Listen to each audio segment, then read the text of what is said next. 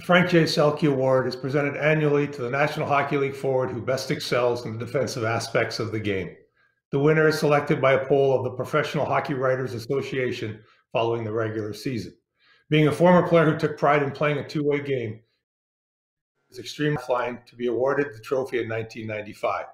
But as all former award winners will tell you, this is not an award you win without the tremendous help of your teammates, and I was fortunate to play with a lot of great players that helped me win that year.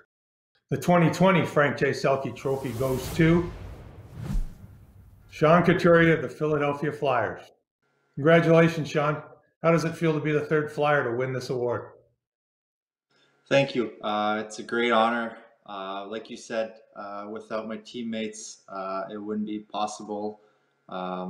Teammates, coaching staff, management, the whole organization. Without them believing in me and helping me out throughout the year, I wouldn't be a winner. So it's a great honor, and I'd like to congratulate the two other nominees as well, Petrus Bergeron and Ryan O'Reilly, two great players that I respect a lot and had a great year. So it's a great honor, and I wouldn't be here without my teammates for sure.